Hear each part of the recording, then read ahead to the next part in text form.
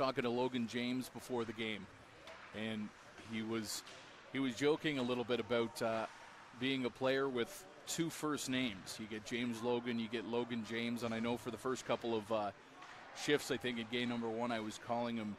James Logan, but in fact it's Logan James, and I should have known better because I've worked with his father, a great broadcaster in his own right, Tommy James,